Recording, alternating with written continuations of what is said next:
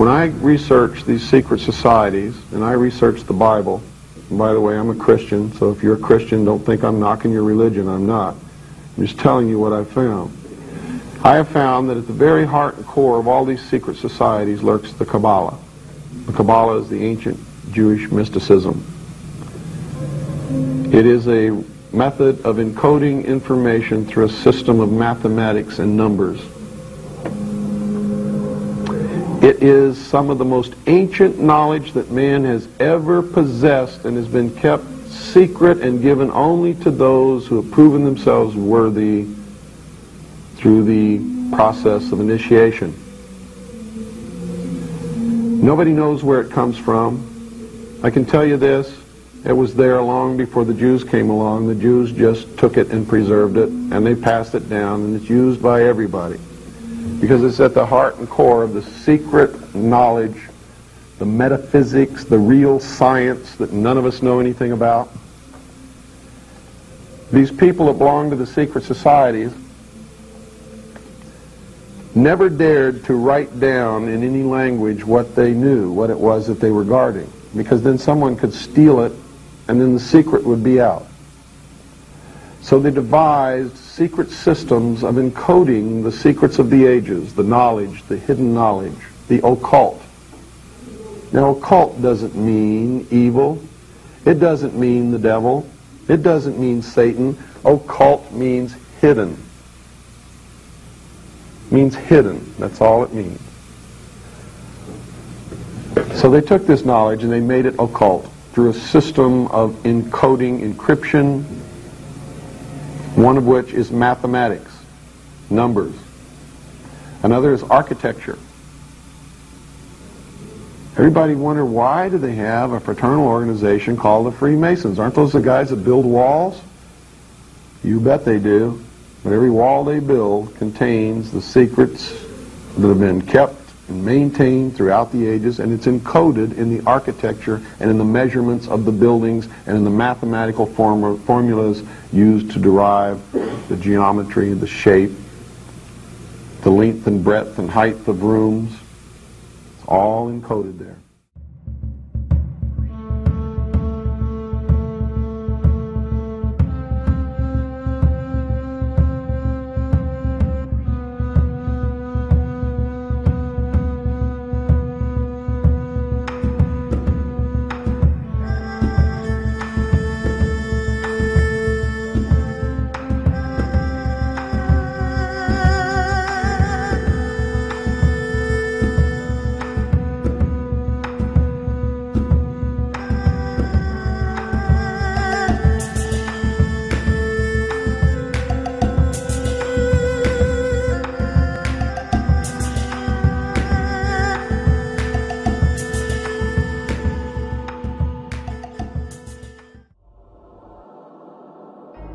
The Kabbalah is a collection of Jewish magical texts which were given to mankind via psychic communion with a fallen angel called Raziel. Raziel is one of a pantheon of so-called fallen angels who serve the light-bringer Lucifer. The Kabbalah describes the many angels and demons who inhabit the spiritual realm. The Kabbalah gives Kabbalists a roadmap called the Tree of Life, which explains how to invoke and communicate with these powerful spirits. The magical information in the Kabbalah originates from Babylon and ancient Egypt at the time of the pharaohs, but did not reach Europe in printed form until the 11th and 12th centuries. The sacred books of the Kabbalah are just a few thousand words long, but they contain complex descriptions of a spherical Earth, parallel universes, and the atomic nature of matter, ideas which have become common doctrine amongst modern physicists and astronomers. How could such complex information be contained in a group of ancient texts barely larger than an average magazine? The answer is that the Kabbalah is written in code. Codes are used to conceal multi-layered, complex information, which would later be studied by medieval alchemists. Sir Isaac Newton and many leading scientists studied the rich occult sciences within the Kabbalah. There was a time when mysticism, religion, alchemy, astronomy, and astrology were studied as one Kabbalistically based tradition. Jewish physicist Albert Einstein conveyed pages and pages of complex calculations in a simple 5-symbol code. E equals mc squared. Modern-day quantum physics, chaos theory, and the notion of parallel universes can all be traced back to the original texts of the ancient Kabbalah. The higher secrets of the Kabbalah included instructions on how to kill a person with just one look. This is called the evil eye. The magical name for the evil eye is En-ha-Ra. In a wax cylinder recording made in 1921, we can hear British black magician and part-time espionage agent Aleister Crowley invoking the fallen demon angel Raziel and En-Ra-Ha, the evil eye.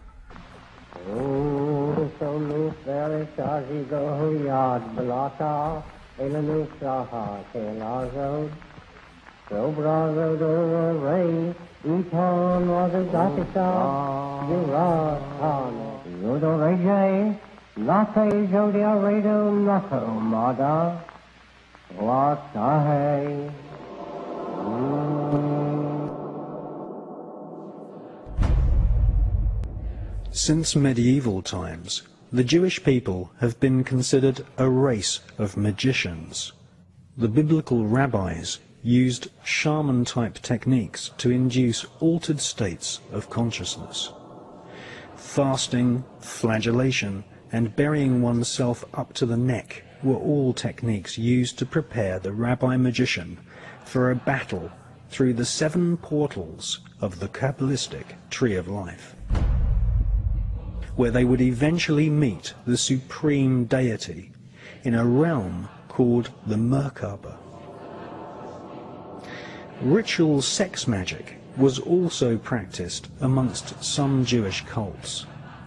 Many temples had holes in the walls so that rabbis could ritually sodomize a prostitute, a young man or a boy, and invoke the fallen angel Raziel as they reached sexual climax.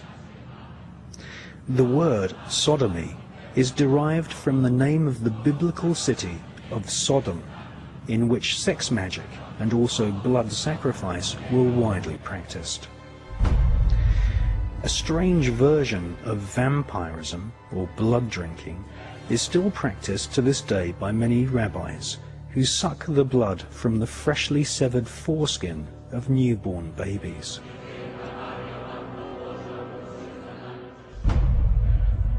Much of the ritual we see in the modern-day Catholic Church, such as the symbolic eating the flesh of Christ and the symbolic drinking of his blood, are derived from ancient Jewish rituals in which different forms of vampirism and blood sacrifice were an accepted part of this occult tradition.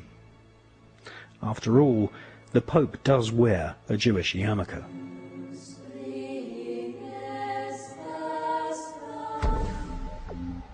The collection of texts called the Kabbalah were eventually transcribed by Rabbi Isaac the Blind in Provence in the south of France during the 12th century. For the first time in its 6,000-year history, the ancient magical techniques of invoking fallen demonic angels and killing someone using the evil eye were put down on paper. The Kabbalistic writings of Isaac the Blind fell into the hands of a group of 9 French noblemen. These noblemen became known as the Knights Templar.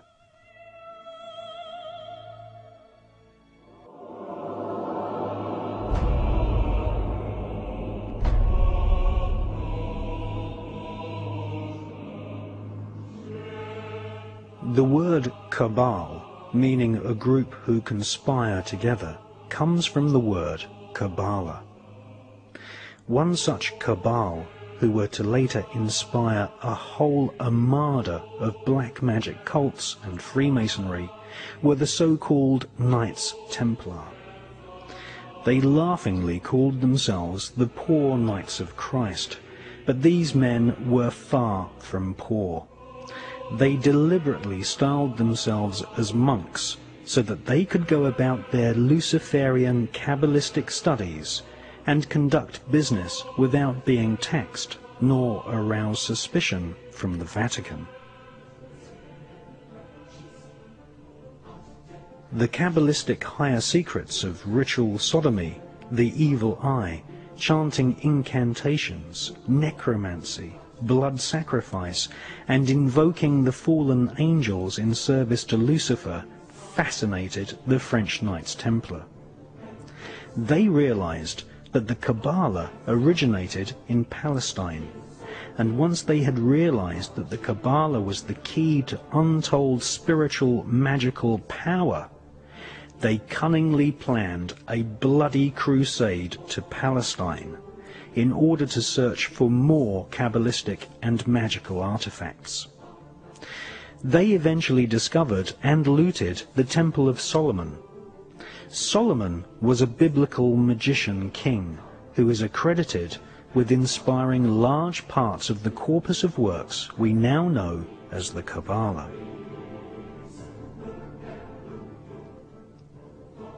The Knights Templar arrived in Palestine with one main goal: to stop the Muslims from gaining any knowledge about the Kabbalah.